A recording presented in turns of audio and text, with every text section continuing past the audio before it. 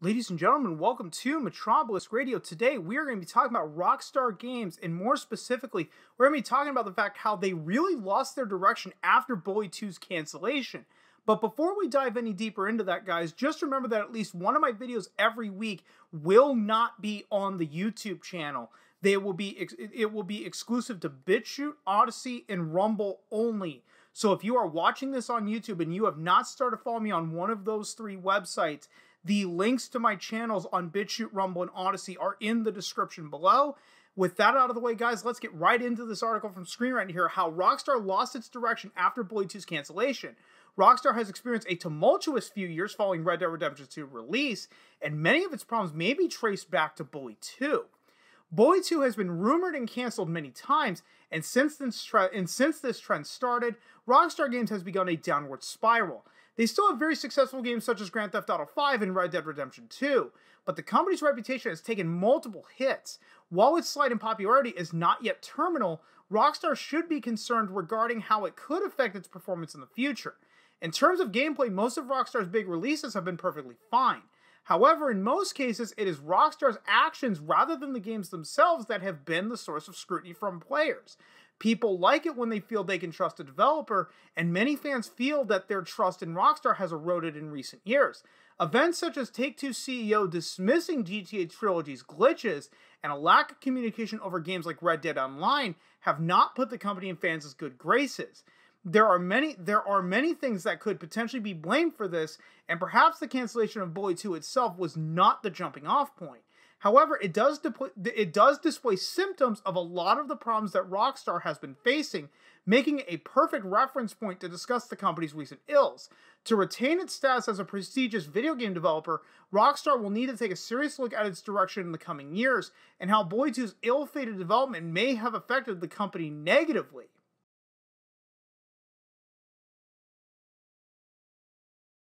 Now, before we go any further, guys, I just want to point out that I did do a long video detailing the version of Bully 2 that we will never, ever get to play. So if you want a more detailed breakdown of what happened to Bully 2, I recommend going and checking out that video. It is on the whatever platform that you're watching this on. I believe I titled it the version of Bully 2 that you'll never get to play. It was something to that effect. But anyway, getting back into this. An article by Blake Hester of Game Informer details what the production of Bully 2, what the production of Bully 2 before its first cancellation was like, and it's a rather tragic story. The crew at Mad Dog Software, renamed Rockstar New England after being acquired by Rockstar, threw themselves into the project enthusiastically. The studio wanted to make the next big Rockstar game and was fully committed to making it happen. Developers at Mad Dog wanted to incorporate ideas in Bully 2 that GTA still hasn't attempted, such as relationship values with various NPCs and enabling the player to enter every building in the game. However, increasing workloads and a negative culture change influenced by Rockstar corporate ostensibly drained a lot of employees' enjoyment of the job. With developers being pulled to work on other projects, Bully 2 eventually faded away, never released or even officially announced. Crunch is well known as a major problem in the video game industry, and some companies have been open about trying to find ways to cut down on it. Even Rockstar itself admitted in 2020 that it was aware of the problem and would search for a solution. A former Rockstar developer confirmed the seemingly endless crunch that was Red Dead Redemption's development last year. Even when Red Dead Redemption won Game of the Year, they didn't feel satisfied due to how much they disliked the experience of working on it. Of course, the video game industry is a business and work needs to be done, but the personal lives and well-being of workers are also extremely important. It is clear from the Game Informer article that the Rockstar New England employees were less satisfied with their work as more influence came in from corporate, making them feel less secure about their performance and their jobs. This type of issue needs to be resolved quickly because an unhappy and overstressed workforce is not the way for a company to run, especially when focused on entertaining its customers.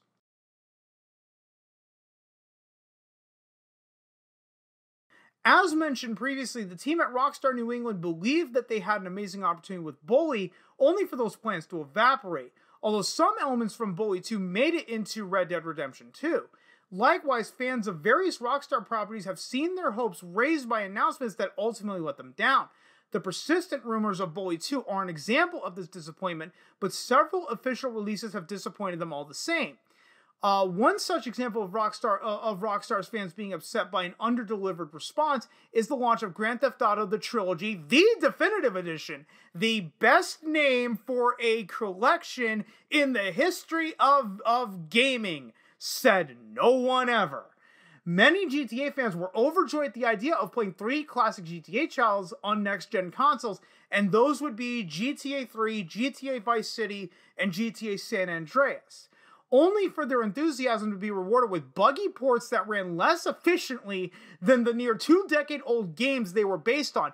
And allegedly, Grove Street Games, who made GTA The Trilogy, the Definitive Edition, used the ports of the mobile games to port it to PS4, Xbox One, and Nintendo Switch. I wonder why they were so fucking buggy at launch on home consoles. Let me sit down and ponder that for a fucking minute. Doop, doop, doop, doop, doop, doop, doop. Alright, I've tangented on for too long. Reports of glitches and other problems piled up from displeased fans, and Rockstar and Take-Two suffered a large drop in consumer confidence as players demanded refunds for the buggy GTA Trilogy games. Even with the bugs being fixed over the course of multiple patches, GTA Trilogy's launch remains a rather sore spot for many.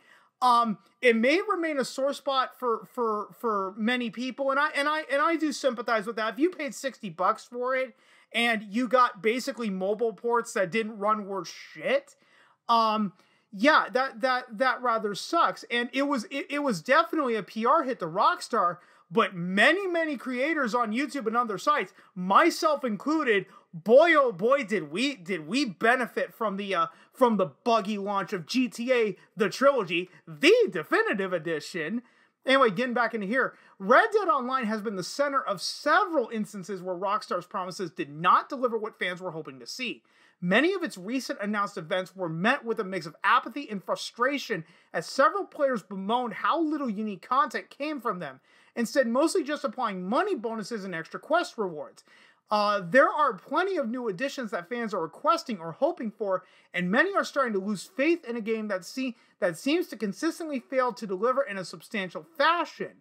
Now, where Red Dead Online is suffering, this is where this game is thriving.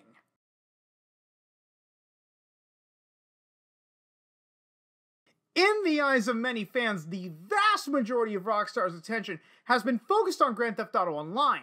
Despite GTA Online's own issues with shark cards, it is a long-running and successful game with a very consistent player base. However, as GTA Online continues to be showered with support and frequent updates, the state of Rockstar's other properties is quite stark in comparison. The situation is somewhat reminiscent of how Rockstar New England staff had to take time away from Bully 2 to work on larger titles. Red Dead Online serves as an example for this category as well. There are 2 widely played online games based on Rockstar's 2 biggest franchises, Grand Theft Auto and Red Dead. However, GTA Online seems to be heavily favored with the vast amount of content that has been added since release, and the RDO player base is not pleased by this. In fact, the hashtag #SaveRedDeadOnline protest that crashed Rockstar's GTA update post was born from disgruntled Red Dead Online players demanding better content for the game. Outside of GTA Online, Rockstar has generated very few positive headlines recently, with GTA Trilogy releasing in a very poor state and Red Dead Online's player base overcome with resentment. The company has had several controversies to deal with. Another rumor of Bully 2's development came and went, and Max Payne is completely dormant as a franchise, which is really sad because Max Payne 3 was actually a really good game. So its opportunities to earn positive feedback were few. Rockstar did have success with the well-received The Contract update for GTA Online. The update featured a brand new storyline where players learn what happened to GTA 5's Franklin and Lamar after that game's events. Although that content update received positive responses from fans, the rest of the year proved tumultuous. Hey boys and girls, do you remember a time when Rockstar promised single-player DLC for GTA 5? It's been almost 9 years since GTA 5 launched. Where's the single-player DLC that they promised? I love that this article is not bringing that up, but they're bringing up the contract update, which is effectively a single-player DLC in a multiplayer mode, from what they're describing.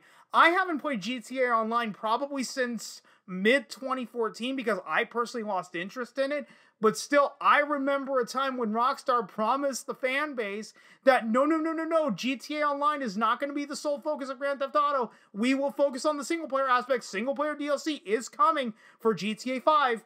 And again, after 9 years, no fucking single-player DLC came for GTA 5. Rockstar needs to do work to repair its damaged reputation in the near future. No fucking shit. The events around the cancellation of Bully 2 are a symptom of a larger problem with the company. With the industry's treatment of workers under scrutiny, it would be wise for Rockstar to reevaluate its practices and repair its name in the eyes of fans. Okay, the way to repair your name in the eyes of fans is really fucking simple. Go back to being a fucking game developer. At this point, Rockstar is nothing more than just a service company. It's GTA Online, and we'll release a Red Dead game here and there, but GTA Online is where it's at, folks. And seriously, there are articles that are basically asking the question: should Red Dead Online fans just admit defeat and head back to GTA Online? Yeah, you know that multiplayer mode, that Red Dead Online that you had to pay $10 to access? Well, you should just admit defeat, go back to GTA Online, and spend a butt-fuck ton of money on shark cards. But I am getting way ahead of myself because I am currently writing a video on their announcement of GTA 6. And I have a lot that I want to say, and I want to write it down before, I start fumbling my own fucking words. So I'm going to go ahead and truly end it right here, guys. If you stuck around this long, thanks so much for doing so. And if you've been following me long enough, you know I'm terrible at ending these videos. So I will just see you guys next time.